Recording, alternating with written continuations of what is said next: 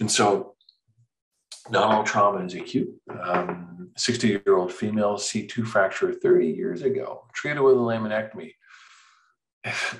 I'd like to read that medical record, not sure what the thinking was there, but presents with pain and progressive myelopathy. So this is what her CT looks like. And so you can kind of see it's a mix of some of the earlier cases where there's been C2 dissociation and kind of a chronic DENS type fracture. And then lower down, we see some degenerative changes and some spinal canal narrowing. And so this is what her MRI looked like. And so we have a couple of areas of issues. And it depends on, is she stable and what do we need to fix for this particular patient? And so we did a flexion extension to see if she was stable. And she actually was moving. This was just a line on the back of C2.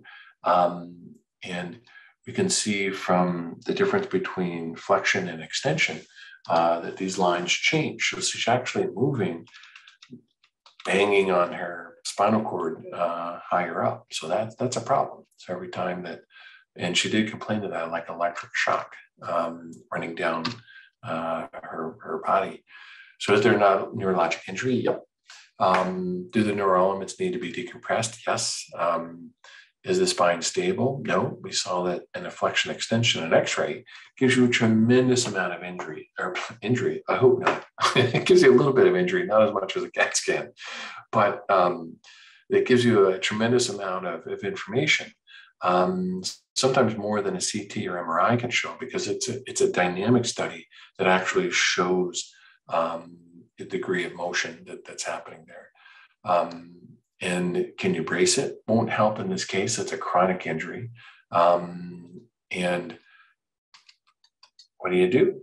And so do the surgery from the front and the back, actually. ACDF at that lower down degenerative area, and then C1-2 complete laminectomy infusion that's there. There's the anterior cervical discectomy infusion to get that lower down area. And then this was just intra-op pictures showing placement of the C1 lateral mass in the C2 screws as well in the pars. And so this shows the X-ray and the completed X-ray for that patient to stabilize and decompress her. Hey everyone, Ryan Rad here from Neurosurgerytraining.org. If you like that video, subscribe and donate to keep our content available for medical students across the world.